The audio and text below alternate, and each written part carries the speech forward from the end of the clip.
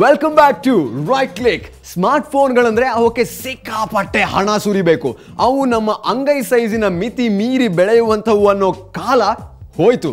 ಈಗ low budget smart ಫೋನ್ಗಳು ಬರ್ತಾ ಇವೆ. ಆದರೆ ಅಂಥ ಒಂದೆರಡು ಮೊಬೈಲ್ಗಳನ್ನು ನೋಡಿದಾಗ ಈ ಮೊಬೈಲ್ಗಳಲ್ಲಿ ಯಾವ್ದು ನಿಜಕ್ಕೂ ಸ್ಮಾರ್ಟ್ ಅನ್ನೋ ಗೊಂದಲ ನಿಮಗೆ ಕಾಡ್ಬೋದು. ಹಾಗಾಗಿ ಆಯ್ಕೆ ವಿಷಯದಲ್ಲಿ ನೀವು ಕೂಡ ಸ್ಮಾರ್ಟ್ ಆಗಿರಬೇಕು. ಸೋನಿ ಎರಿಕ್ಸನ್ ಲಿವ್ ವಿತ್ ವಾಕ್ಮೆನ್ ಮತ್ತು LG ಆಪ್ಟಿಮಸ್ ಹಬ್ ಎಂಬ ಎರಡು ಮೊಬೈಲ್ಗಳಲ್ಲಿ ನಾನು ಯಾವುದನ್ನು ತಬ್ಬಲಿ ಅನ್ನೋ ಪ್ರಶ್ನೆ ನಿಮ್ಮಲ್ಲಿದ್ದರೆ ಈ ವಾರದ ರಿವ್ಯೂ ನಿಮ್ಮ ಕಷ್ಟಕ್ಕೆ ಒಂದಷ್ಟು ಸಹಾಯ ಮಾಡ್ಬೋದು ಅಂದ್ಕೊಂಡಿದ್ದೀನಿ. ಈಗ ಬನ್ನಿ ಶೋರೂಮ್ಗೆ ಹೋಗೋಣ.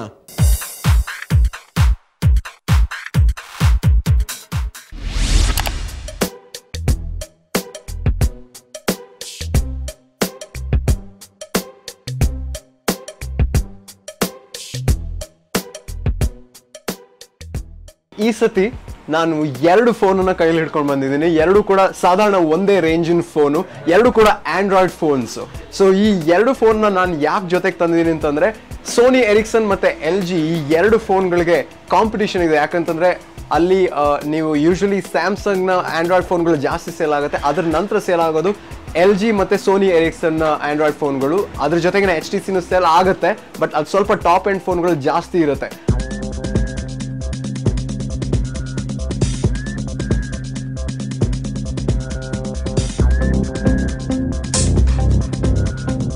ಈ ಎರಡು ಫೋನ್ಗಳನ್ನು ಕಂಪೇರ್ ಮಾಡಿದ್ರೆ ಈ ಎರಡು ಫೋನ್ಗಳು ಲುಕ್ ವೈಸ್ ಇದು ಬೆಟರ್ ಇದ್ರೂ ಕೂಡ ಇದರಲ್ಲಿ ಗೊರಿಲ್ಲಾ ಗ್ಲಾಸ್ ಡಿಸ್ಪ್ಲೇ ಇದೆ. ಸೊ ಇದರ ಡಿಸ್ಪ್ಲೇ ಕ್ವಾಲಿಟಿ ತುಂಬಾ ಚೆನ್ನಾಗಿದೆ, ಇದರ ಬ್ರೈಟ್ನೆಸ್ ತುಂಬಾ ಚೆನ್ನಾಗಿದೆ ಕಂಪ್ಯಾರಿಟಿವ್ಲಿ ಇದಕ್ಕೆ.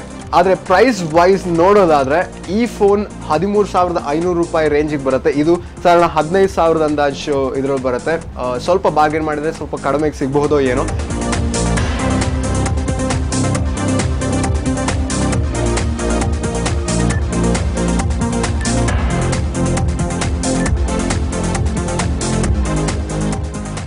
ಇದು ಲಿವ್ ವಿತ್ ವಾಕ್ಮೆನ್ ಅನ್ನೋ ಫೋನು. ಯಾಕಂದರೆ ಇದು ಸೋನಿ ಎರಿಕ್ಸನ್ನ ಒಂದು ಸ್ಪೆಷಾಲಿಟಿ ಏನಿದೆ, ವಾಕ್ಮೆನ್ ಸೀರೀಸ್, ಆ ಸೀರೀಸ್ನಲ್ಲಿ ಬರುತ್ತೆ. ಇದು regular LG Optimus ಸೀರೀಸ್ನ LG Optimus hub phone.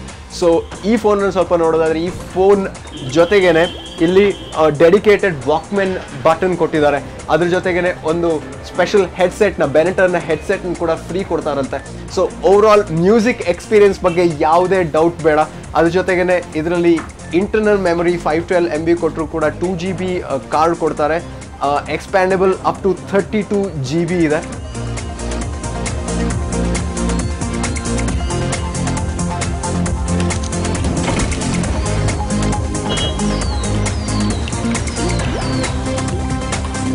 ಎಲ್ಲಾನು ಕಂಪೇರ್ ಮಾಡಿದ್ರೆ ಸೋನಿ ಎರಿಕ್ಸನ್ನ ಈ phone gets a thumbs up in this review.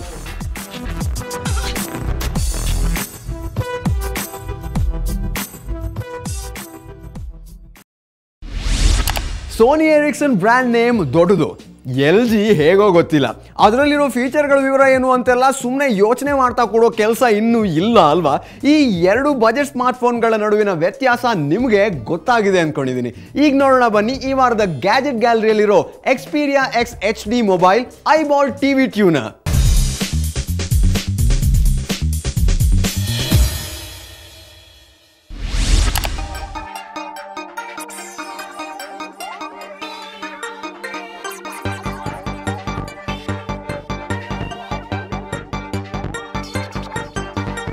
Xperia ಸರಣಿಯ ಹೊಸ ಸ್ಮಾರ್ಟ್ಫೋನ್ ಇದು. Sony ಎರಿಕ್ಸನ್ನ high end version. 4.3 ಇಂಚಿನ HD ರಿಯಾಲಿಟಿ ಡಿಸ್ಪ್ಲೇ ಈ ಮೊಬೈಲ್ನ ಪ್ರಮುಖ ಆಕರ್ಷಣೆ. ಅಲ್ಲದೆ 1.5 GHz ಪ್ರೊಸೆಸರ್ನಿಂದಾಗಿ ಎಲ್ಲ ಕೆಲಸವು ಸೂಪರ್ ಫಾಸ್ಟ್ ಆಗಿರುತ್ತದೆ. 12 MP camera, full HD video, 720p front camera, ಎಕ್ಸ್ಲೌಡ್ speakers, clear boss, clear stereo, TV out ಇರುವ ಪ್ಲೇಸ್ಟೇಷನ್ ಸರ್ಟಿಫೈಡ್ ಆಂಡ್ರಾಯ್ಡ್ 2.3 ಮೊಬೈಲ್ ಇದು.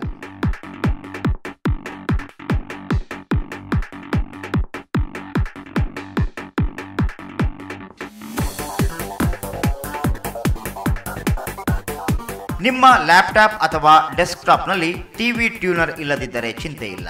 ನೀವೀಗ ಕೇವಲ USB ಪೆನ್ ಡ್ರೈವ್ನಂತಹ ಈ TV ಟ್ಯೂನರ್ ಬಳಸಿ ನಿಮ್ಮ ಫೇವರೆಟ್ ಚಾನೆಲ್ಗಳನ್ನು ವೀಕ್ಷಿಸಬಹುದು.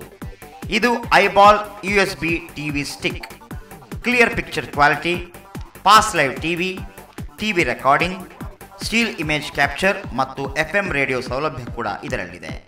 ಅಲ್ಲದೆ ವಿಡಿಯೋ ಎಡಿಟಿಂಗ್ ಸಾಫ್ಟ್ವೇರ್ಗಳು ಸಹ ಇದರ ಜೊತೆಯಲ್ಲೇ ಬರುತ್ತದೆ. ಅನ್ಲಾಕ್ ಟು ಡಿಜಿಟಲ್ ಕನ್ವರ್ಷನ್ ಕೂಡ ಇದೆ. ಇದು ಬೇಕೋ ಬೇಡವೋ ಅಂತ ನೀವು ಡಿಸೈಡ್ ಮಾಡಿ. Now eyeball is in your court.